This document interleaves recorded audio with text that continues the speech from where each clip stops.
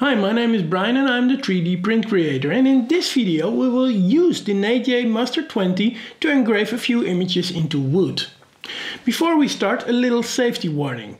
The NeJe Master 20 is a very powerful laser that can cause a fire and/or permanent eye damage or other injuries.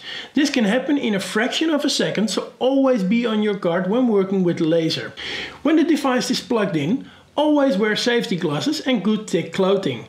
The laser causes burns to the surface that you touch with it, and these combustion gases are also very harmful. So always work in a well ventilated area to ensure that you work safe. And if you're not working in a well ventilated area, work with a gas mask. Working with a laser is always at your own risk. Make sure that unauthorized persons and pets do not have access to the area where you are working with the laser. Now this is all set. Today we are going to connect the NeJe Master to the computer and make the first laser engraving in wood. You will need the following items to follow this exercise: a computer with Windows or a Mac OS X software, the NeJe Master 20 with associated power supply and cables, and a board of wood. Turn on the computer and make sure you have installed the NeJe Master software on the computer and connect the NeJe Master 20 with the supplied USB cable.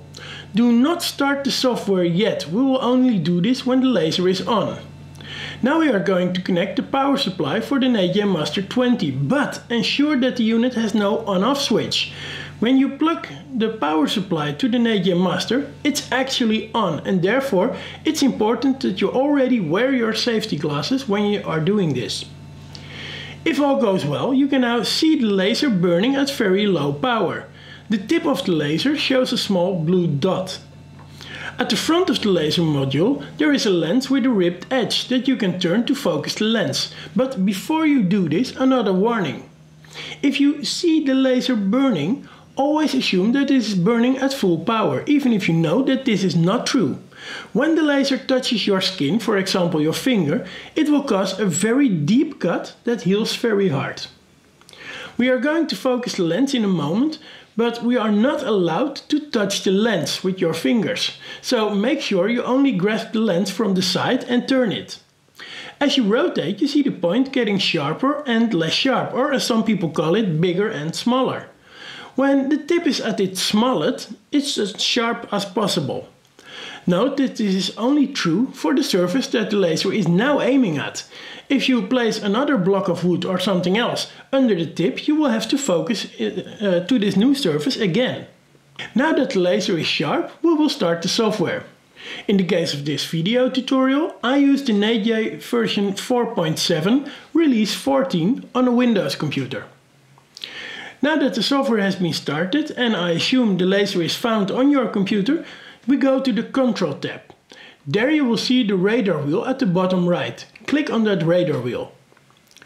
Put the laser in slow mode. Move the brightness slider all the way to the left, minimum power, and set the sensitivity of the motion detection to medium. Do not press the Set All to Default button, because then you will undo your settings and you must do this again. Use the cross in the upper corner to close this window. We now go to the Photo Gallery tab, where you can find images and you can choose one here. If you have chosen an image, you will get a new screen where you can see the image, possibly with a grey border around it. Double click on the image to make it all white and click on OK. You will now see a screen where you could change the size, but we are not going to do that for now. First you will burn this image, so you confirm again that this image is good by clicking on OK. Now a screen will appear with 9 iterations of the image, all a bit different. Hover with the mouse over the images to see them big, and choose one you like. Note, when you click on an image, you also select this image. In the next step, step 4, you can add text if you like, but for now we are not going to do that. Just click OK in the bottom right corner. The screen where you are now is called the control screen, and it shows you the image and its format. You can press the rectangle here, so that now the machine will show you where the image will be burned on your wood block. Make sure there is a block of wood under your selected surface, and if necessary, press the crosshair. If you do so, you can focus the laser again on that object that you are going to burn. If you are sure that this is alright and the laser is in focus, we are going to set the power adjustment. At the bottom of the screen you will see a slider showing the burning time. Because we are talking about the 20-watt laser version, we are going to set the slider all the way to the left, telling the software that we will not use any delay. The delay is therefore 0 milliseconds. A bit more to the right and up there is another slider, and this is the laser power. We will start with 20%. Maybe we will need more, but this is depending on the type of material that you are using under the laser engraver. For normal plywood, 20% will be good. Now we only have to check one more thing, and that's the counter at the right of the play button. This should show 1, meaning that the laser is only going to perform its task once. Once this is all set, you again make sure that you wear your safety glasses and then you press the play button. The machine will now first show you where it's going to engrave the image, and then it will go to the starting point for the laser and then start burning. Calmly wait for this burning. Note that the way the laser works is from the left to the right and from the right to the left. And this is what they call bitmap burning. When the laser is finished, turn it off by removing the plug from the device. The software will show the laser is disconnected, and now you can safely pick up the wood that you engraved and take off your glasses.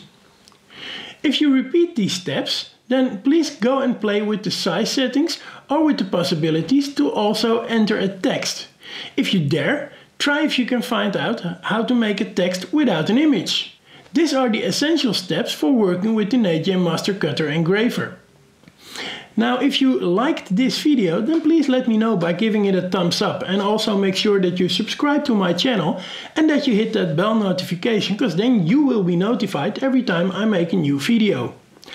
Also, in the descriptions there is a link to buy this NeJe Master Engraver, and well, if you do so, then I will get a little bit of your money because it's an affiliate link, and you won't have to pay any extra. It's paid by the company that sells the machine.